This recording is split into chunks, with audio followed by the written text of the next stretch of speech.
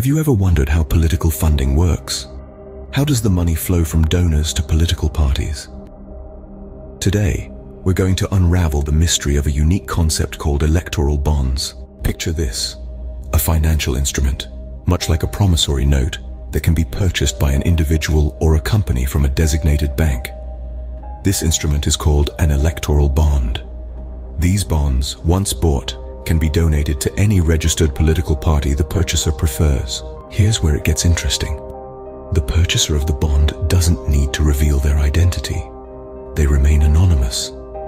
This means that when a political party receives an electoral bond, it has no idea who the donor is.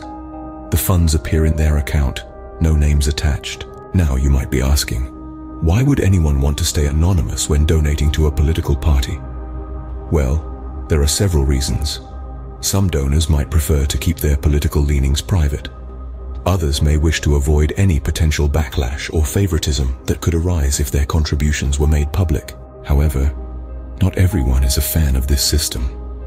Critics of electoral bonds argue that the anonymity factor can lead to corruption and influence peddling. If a party doesn't know who gave them the money, how can they be held accountable for how they use it? On the other hand, supporters argue that electoral bonds bring a certain level of transparency to political funding, as the transactions are made through banking channels. So, to sum it up, electoral bonds are a form of political funding where the identity of the donor remains anonymous. While they are seen as a step towards transparency in political funding, they also raise questions about accountability and potential misuse. And there you have it, the world of electoral bonds, a system designed to bring transparency to political funding, yet shrouded in an aura of mystery due to its anonymous nature.